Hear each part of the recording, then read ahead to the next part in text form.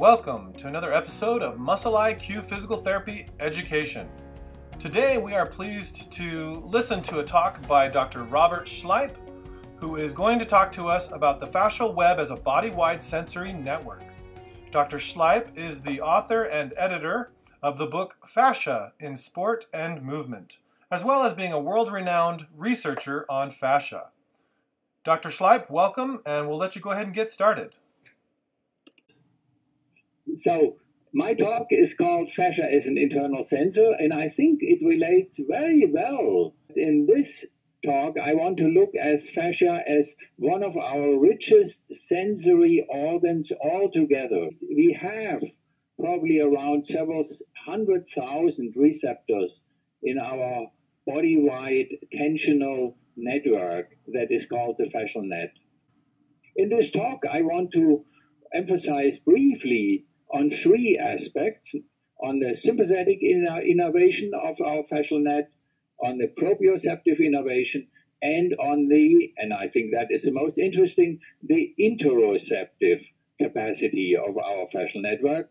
What I'm leaving out is the nociceptive capacity, that fascia can also be an origin of pain, but that is a subject by itself. So let's look at the sympathetic innervation of fascia. That has been very nicely proven by the laboratory at Heidelberg University in the team around Siegfried Menze. In fact, the majority of nerves that are terminating into fascia seem to be sympathetic nerve endings. So we have a very high richness of these nerves.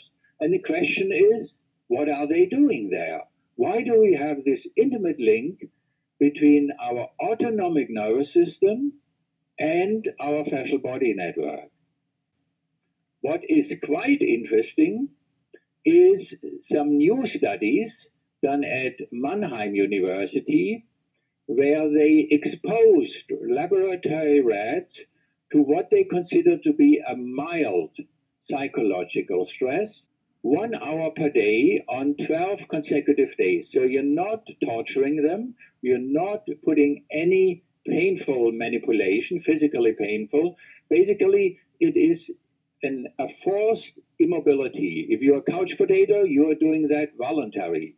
So you're sitting on your chair without any large movements. But here it is done without voluntary consent. That results in a reduced pressure pain threshold in deep muscular tissues.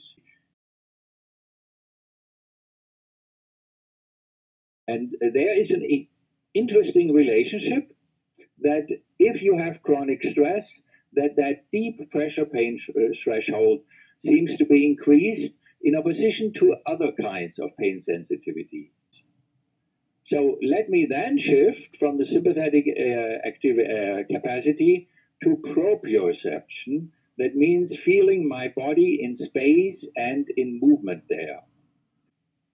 A very interesting finding is that the density of proprioceptive nerve endings in fascia is not the same in various areas of the body.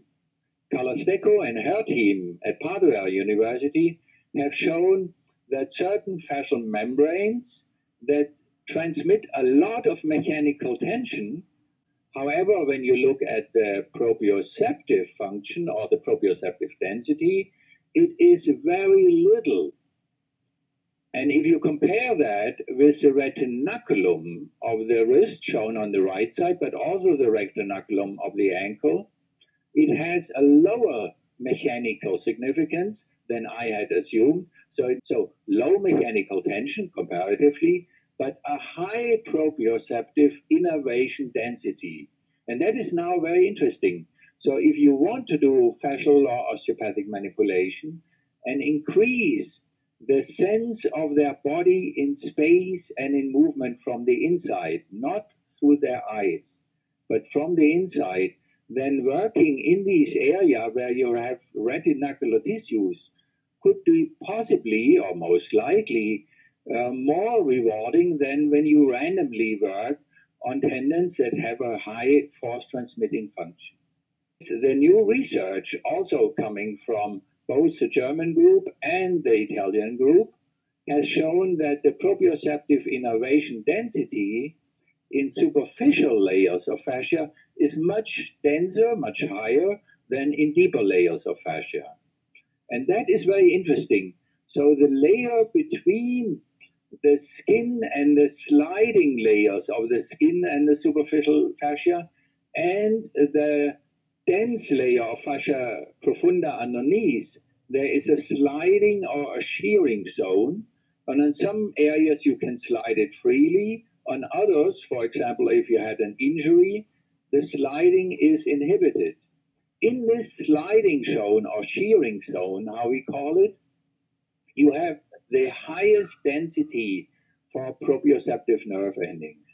And that would mean that if you pay attention to the skin level, maybe you reinvent cupping again, or you roll the skin, it may possibly have, at least for proprioceptive innervation, a more profound effect than if your roving practitioner plows all the way in to work on your psoas muscle because it considers it to be more deep and therefore to be more profound.